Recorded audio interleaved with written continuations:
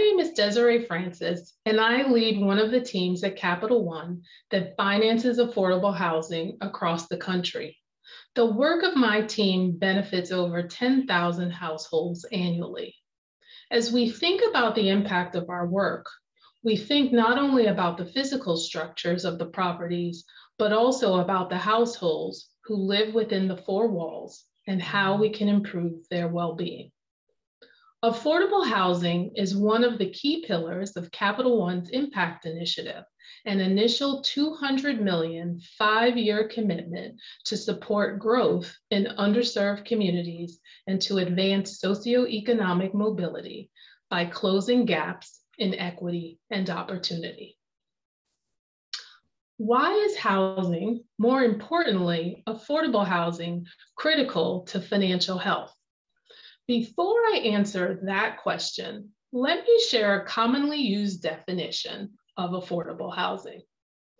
Housing is considered affordable if a household spends no more than 30% of their monthly gross income on housing costs.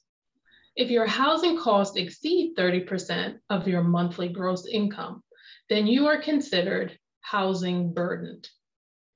Imagine if you spent more than 30% of your monthly gross income on housing costs.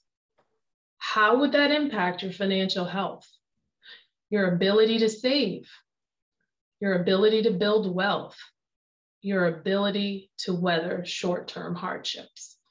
44 million households are renters, according to the National Multifamily Housing Council, Quick Facts, Residence Demographics.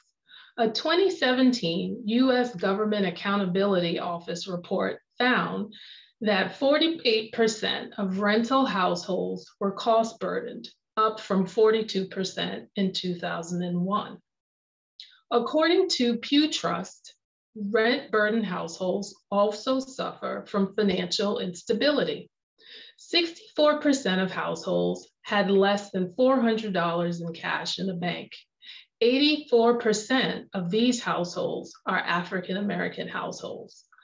Pre-pandemic, rent-burdened households had higher eviction rates, increased financial vulnerability, a wider use of social safety net programs.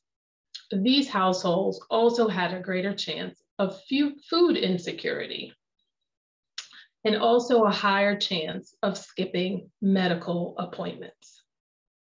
According to the Census Bureau's Households Pulse Survey, 49% of renter households reported at least some employment income loss between mid-March and mid-September of 2020. The chances of securing affordable rental housing is less than winning the lottery in some places.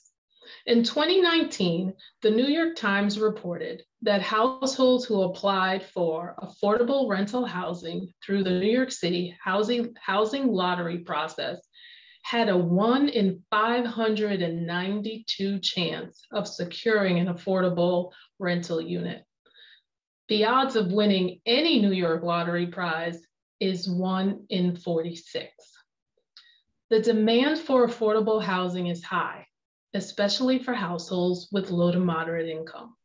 But the supply of affordable housing isn't sufficient to keep up with the growing demand. The gap has led to our nation's affordable housing crisis. Several years ago, as we thought about resident well-being in properties we financed, we identified a resident need for high-speed digital access.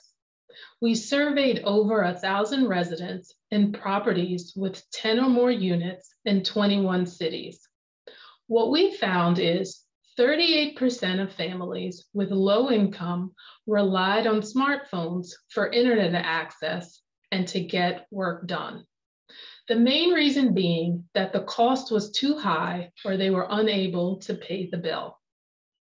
During the pandemic, many felt the need for high-speed internet and the impact of not having access. The pandemic delayed the pilot launch of the Capital One Digital Access Program, also known as CODA. The objective of the CODA program is to promote digital inclusion for residents at properties we've financed. The intent of the program is to offer digital access as a pathway for opportunities. Last year, we launched the pilot in 11 properties impacting over 1,000 households. 40% of these households had no or substandard internet access prior to the program. Households are using the internet access device and digital education provided as part of the pilot primarily to pay bills, conduct online banking, complete homework, apply for jobs, benefits, and services, and to connect to family and friends. We are learning from the initial pilot and continue to expand the program to other properties with a strong desire to scale so that all households in affordable housing can have access to high-speed internet. Capital One will continue our work to close gaps in affordable housing and digital access. Housing is so interconnected to all aspects of our lives, including our financial health. I hope that you stay engaged and informed about affordable housing in your community, and you seek partnerships that benefit both individual and community financial health. I would like to thank the Financial Health Network for the opportunity to speak with you today.